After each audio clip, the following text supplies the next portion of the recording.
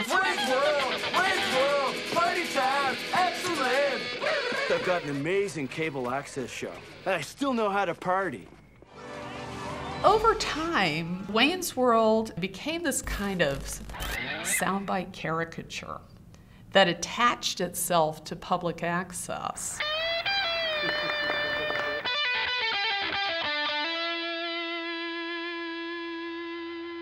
The real world of public access cable is that it was the most useful to people who are completely disenfranchised from getting on television or many parts of society. You don't think it have any influence on them? No, I don't believe it had any influence on Church groups and community groups could put together a TV show and get on television. This was a radical thing. I mean, this really empowered very ordinary, regular people with minimal training to be able to use the television back when television was very powerful. And it was exciting to be a part of that. So this week in Joe's Basement, we're going to tackle a difficult and sensitive social issue, namely race relations between blacks and whites. Anytime you see a black man on TV, he's in handcuffs, you know? And anytime you see a white man on TV, he done saved somebody's life or something like that. That's my opinion of black people. Yeah. They're fine. Okay. Of black people? Yes. Okay, but I'm black myself, can't you tell? Ain't nothing wrong with the people by their color.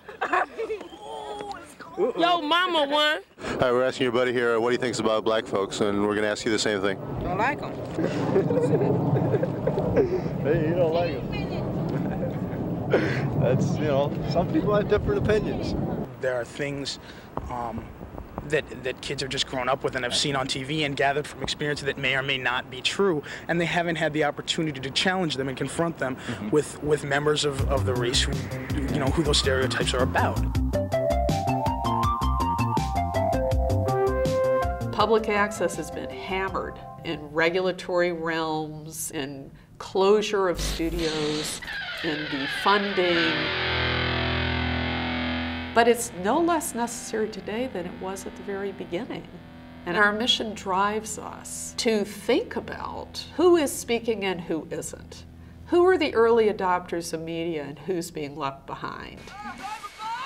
Sadly, Wayne's World can be used effectively to undermine the future and the stability of public access. It made the whole thing seem like a stupid navel-gazing activity. There was no point in listening to Wayne and Garth because they had nothing to say. And our bureau in Chicago this morning is the host of This Week in Joe's Basement, Joe Winston. Good morning, Joe. Wayne's World, as a popular cultural phenomenon, created this brief moment in time where the media was suddenly fascinated by people who did public access cable for real. Joe, your show is kind of a, well, we have a clip of it, but describe your show. And all they wanted to know was, were we as stupid and lazy as Wayne and Garth? We really kind of wanted to be taken seriously as artists. We wanted 25 years ago to be having the conversation that you and I are having now.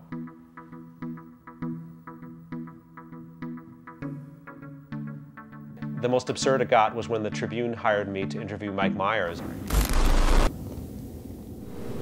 So when you're doing Wayne, how central is the fact that he's doing a public access cable show to the character? For example, I'll tell you how it's central. So the thing about Wayne's World is it's $10 trying to be $10 million. And the gulf between those realities is what's fun about it. It's interesting to poke fun at the insignificance of public and independent media in a commercial landscape.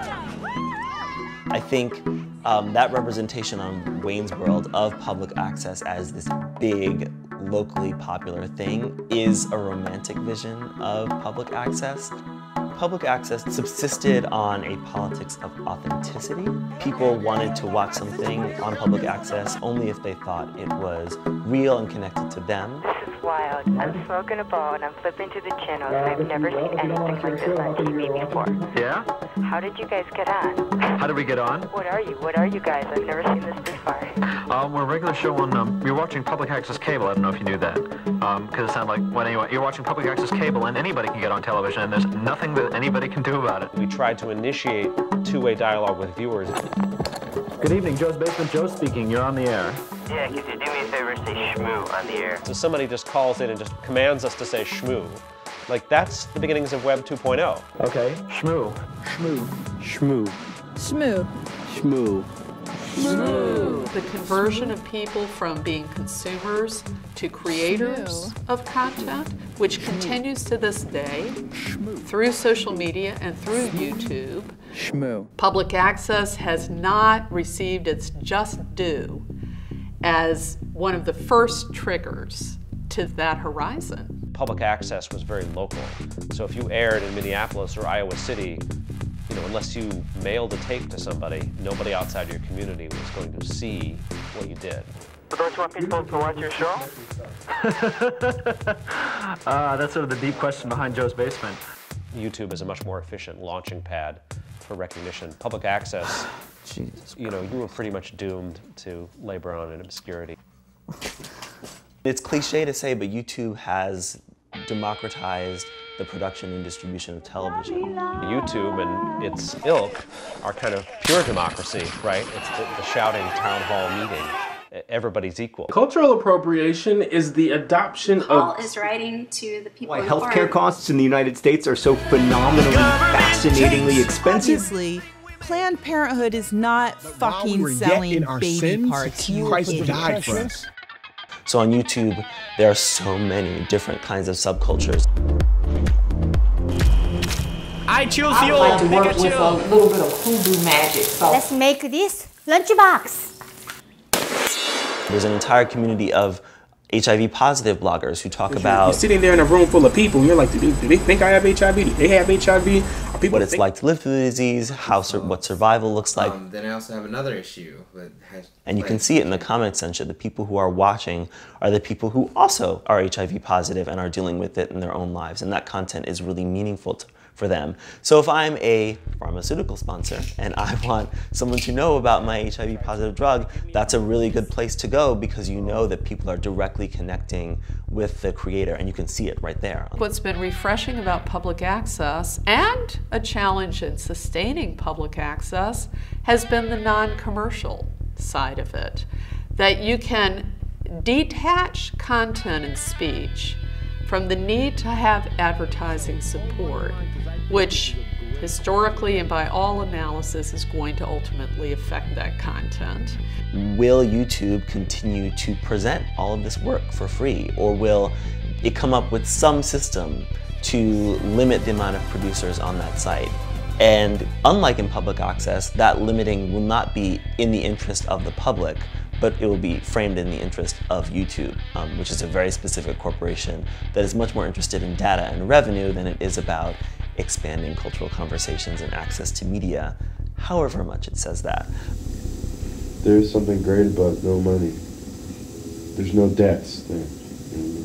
The process of cable access is extremely empowering because it's, you know, the first thing that goes at a revolution is the television station.